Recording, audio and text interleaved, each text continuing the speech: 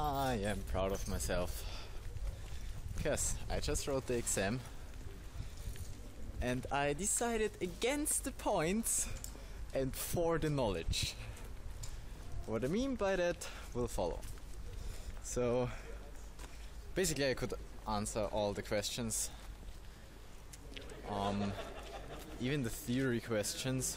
I wasn't sure at one, and it was also the one, also in another one. But one question, it was written, answer one of the following questions. And I thought I could answer both. And then it said, if you answer both, you will get the points for the least. You will get the least points, like the least points of both of the questions. And I was like, fuck it, I'm willing to take that risk.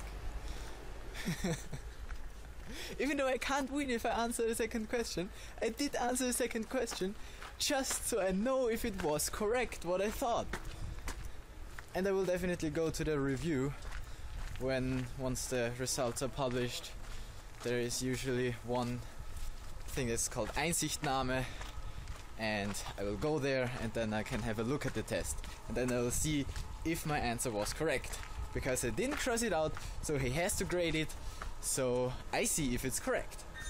And basically I'm 100% sure that I'm positive. I just don't know which grade I will get. Maybe a B, maybe an A, we will see. Doesn't really matter. I just want to know if that answer was correct. If you can also write an AL interpreter in EXP. We did it in Scala, and I argued yes you can because it's Turing complete. Not sure if that's correct. Not even sure if you can actually do it. But yeah, where the fuck do I need to go now? Here is 10, where's 13? No idea. You gonna troll me? No? Okay. Oh yeah, I have to catch up on the vlog, because yesterday I did make a vlog, but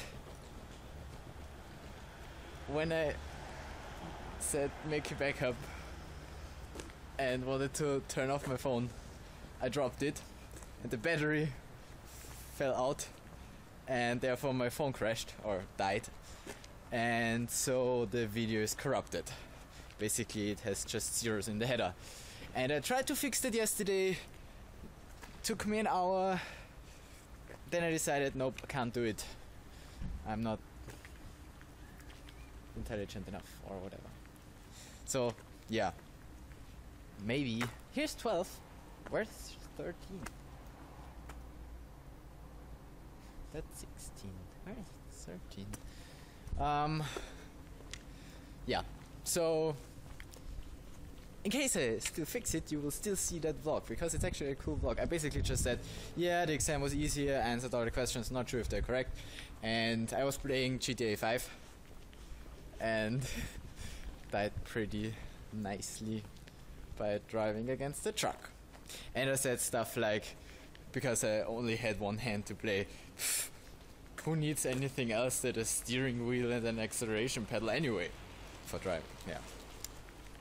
Whatever, that's all you missed. It's getting boring, my hand starts to hurt. I will find the 13. Pick it back up, talk to you tomorrow.